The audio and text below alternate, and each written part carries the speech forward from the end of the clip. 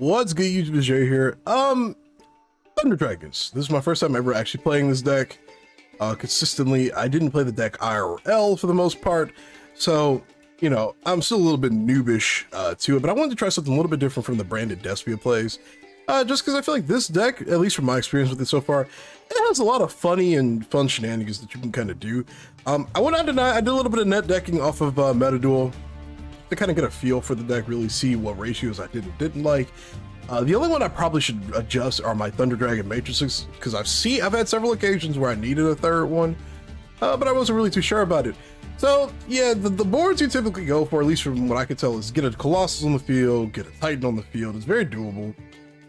Stop your opponent from basically adding any card from the deck to their hand, or you know, any of those shenanigans. It's not hard to fusion summon in this deck. But I've always been a big fan of chaos-based decks that run the whole light and darkness mechanic or shenanigans. And probably why I'm really a big fan of the Despia decks a little bit. I love what that deck kind of plays around, you know, light and dark monsters just doing a bunch of shenanigans together. So let's take a look at a few of the duels that I had, some misplayed duels, some of the duels with Ellen. You know, these are all diamond games for the most part. Diamond's been pretty fun, minus the weird little burn decks I've been running. All right, so the first duel is going to be against Live Twins. This is literally probably the second time I've ever played this deck in game. I have never played it IRL or against it personally, probably because I don't do a whole lot of IRL stuff right now. Can't tell if the ratios are good for this or not, so somebody let me know. But Live Twins, I don't know what the deck does for the most part. I know they could do. I know they're more of a control deck, control focused deck, but yeah. So the one thing I noticed with Diamond is it's a little bit more inconsistent with the type of decks you're gonna run into. There's a lot of fun troll decks in this ranking, I guess. It's so strange to me just to see all the shenanigans basically that people have been playing with. It's so strange. Going through platinum and gold, there's so many consistent sword soul decks. So many consistent meta decks, and I guess people are just trying to get out of those low rankings so they can get to diamond as fast as possible, which makes sense. But again, it's insane how much of a difference there is, really. So Thunder Dragons, the whole play that you just saw was basically Chaos Space into one of my Wyvern Dragon or White Dragons or Dark Dragons, get Striker Dragon out basically. Long story short, get into Verte Anaconda.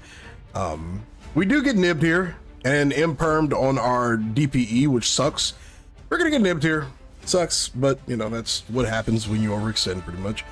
I set a little bit of back row, which is good. I'm so happy I did that because he hit the wrong card, but I'm stupid right here. Listen, like I said, I misplayed right here. I was thinking very incorrectly. I activated the imperm to negate the Dagda, but you gotta remember, you activate a card effect, Dagda's gonna set Scythe. It was a stupid decision on my part.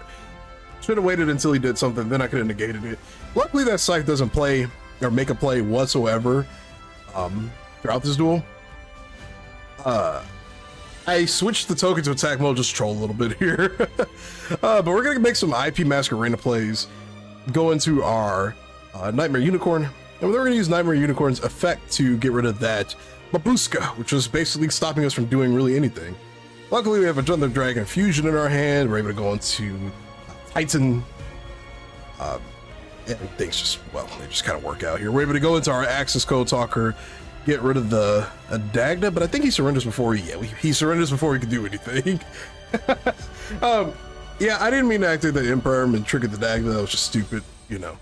I was like, yeah, I can imperm it, but I clicked it way too quickly. I didn't mean to. I was, you know, I'm a little bit of a dumbass sometimes. I'm a lovable dumbass. So this is a deck I hated. This is literally I hate this deck more than anything. It's just Kaiju level 8 spam. I literally cannot believe this is actually a deck that people are consistently playing, because I've run into this deck probably 3-4 times maybe. Not a big fan of it. So this is one of the decks I took a loss against.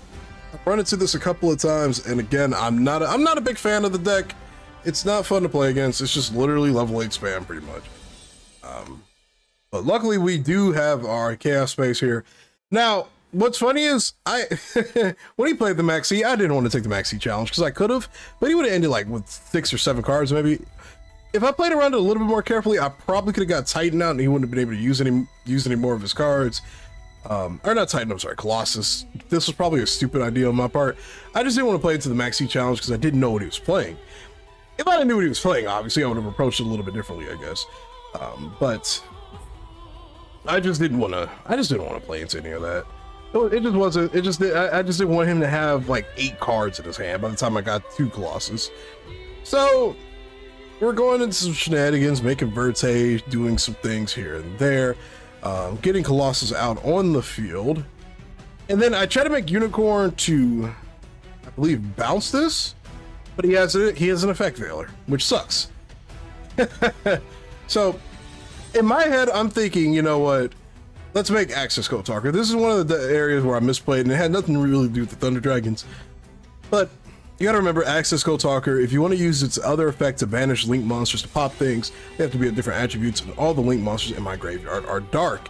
So I activate Access Code, and I'm just like, oh, I actually can't do anything because I didn't read my card. Please read your cards. And at this point, I just kind of gave up. There was nothing really I could do from this point on. I misplayed way too hard at that point. And at this point, I'm just trying to trigger Titan's effect to pop something, and I do manage to pop that Beast King that he had on the field. Then he goes for a Orochi, gets rid of more of my cards in the field, and I just scoop. I misplayed. Yeah, read your cards. I guess I didn't really misplay. There wasn't really too much I could do right there. I probably could have went to a different Link monster, but... Okay, so this opponent was playing... He was playing Bad Reaction to Samachi Burn. You'll see how this one plays out. So, Bad Reaction to Samachi Burn. We're gonna let this guy go ahead and just play out his entire turn. This duel is a little funny. This is one of the few duels I can just say it's good to have in the video because it's funny. But again, these are the bullshit kind of decks that I've been running into in the whole diamond area. Just burn your opponent deck. Now, before we go forward, he activated this card. 1 day of peace.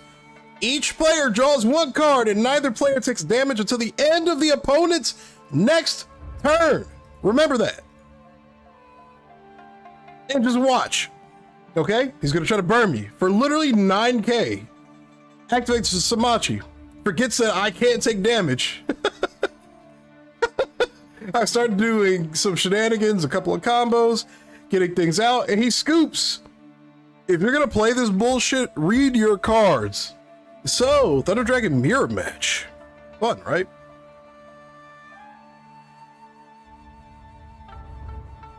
I guess it's not a true mirror. I mean, it is, but it isn't. Our builds are significantly different. What's funny is, after playing this guy, I adopted a couple of the decisions he made in his deck that I actually liked, and it made my future games a little bit, well, you know, better, pretty much. So, going first again. Have a lot of going first duels here and there. I brick, basically. There's nothing I can really do here. This is literally just a hardcore brick. We get the Max C out. He's going to go into the whole Destroyer, Phoenix Enforcer. Give me 1 extra draw into a Thunder Dragon Dark, which is exactly what I needed.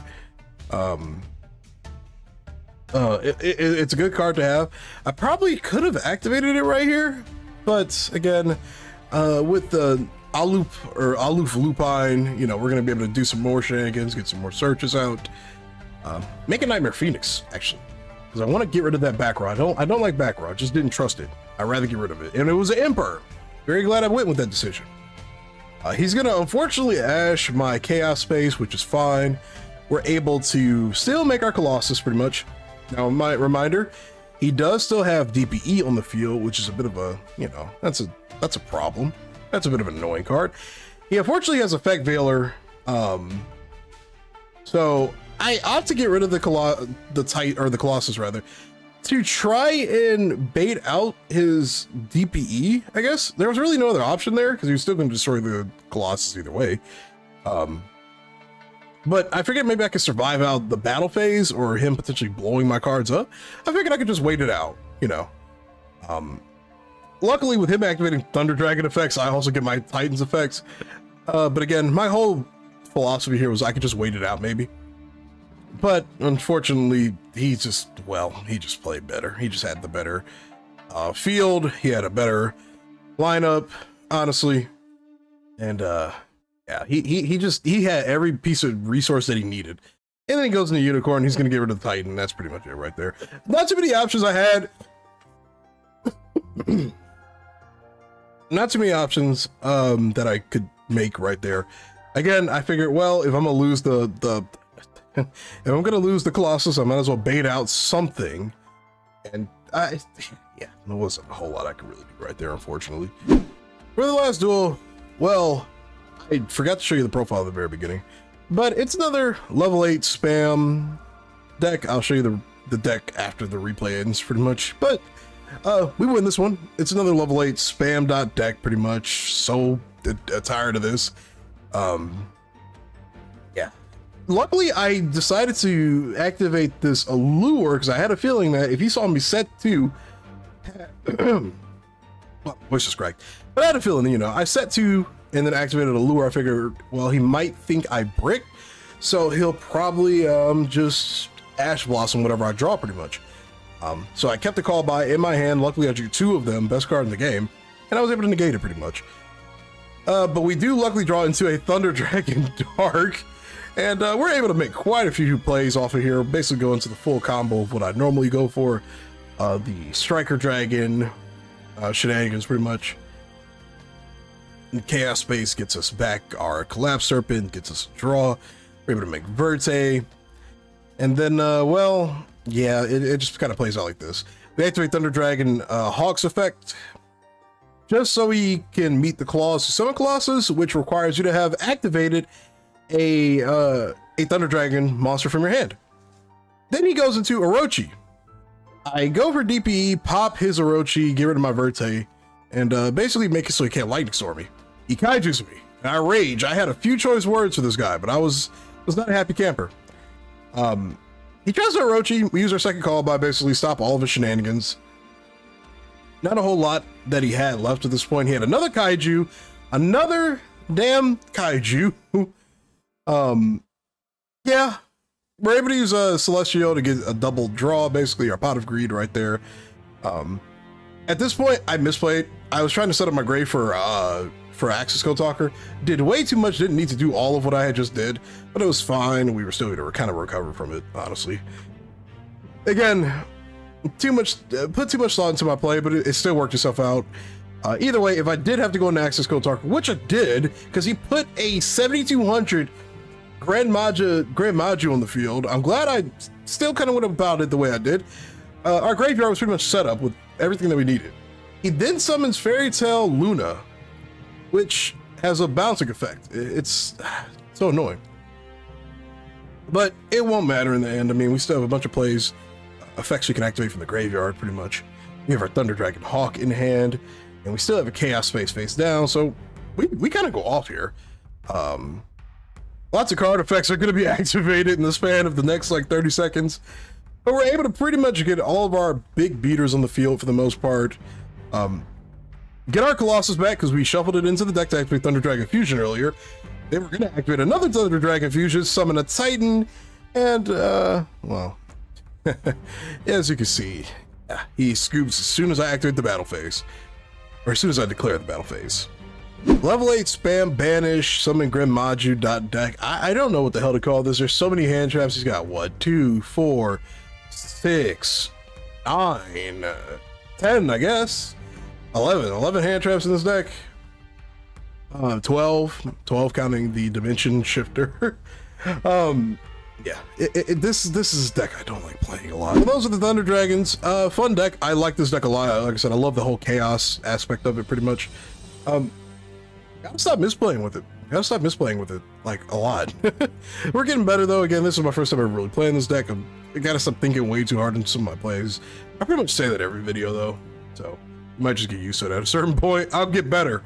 I promise.